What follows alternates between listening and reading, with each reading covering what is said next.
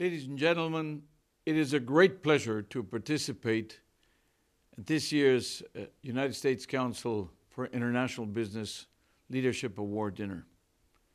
I'm delighted to know that the OECD's Business and Industry Advisory Committee, BIAC, our BIAC, our main source of advice on corporate issues and the central periscope to the world of business, is receiving this award to commemorate its 50th anniversary.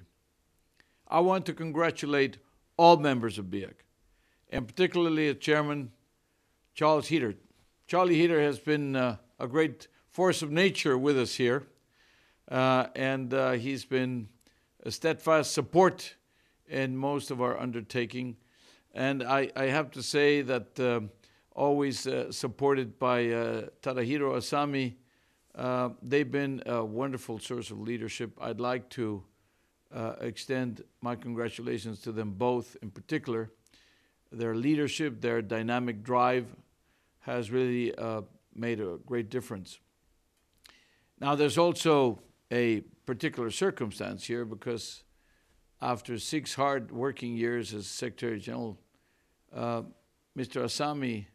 Asami-san, as we all call him, will be leaving BIAC to go back to Japan. Now, I know Mr. Asami probably since about 30 years ago. So when I found him here as the head of the BIAC unit in the OECD, I was very excited, and I thought it was a great coincidence.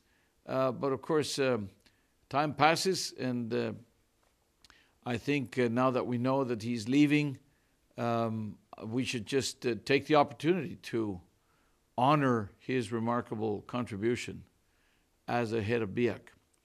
I personally would like to wish him very good luck and just ask him to keep sharing his wisdom with the OECD so we can continue picking his brain and his network of contacts and his experience.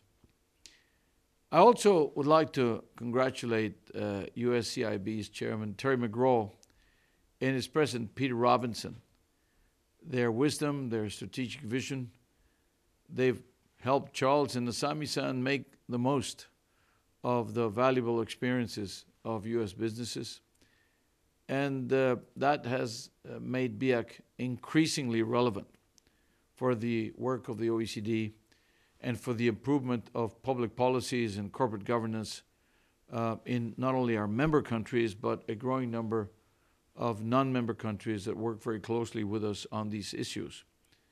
Let me just mention, for example, the Middle East and North African governments that are now looking at their issues with the private sector and the development of the private sector. So, you know, BIAC is our main connection to the business community. It's our window on the business community. It's the radar and our eyes and our ears. And therefore, its advice helps to ground the OECD's analysis and the policy recommendations in a more realistic perspective. Its experience has helped to create a global level playing field for businesses.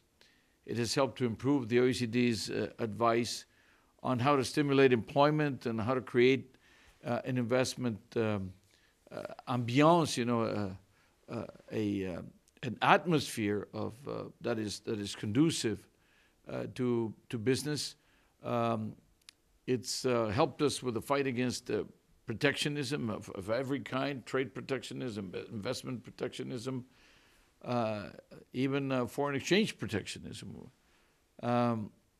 It's supported our innovation, our green growth initiatives, and it's been also telling us how to make the most of our internet economy initiatives, just to mention a few relevant examples. And again, you know, congratulations to BIAC for this award. Very, very well deserved.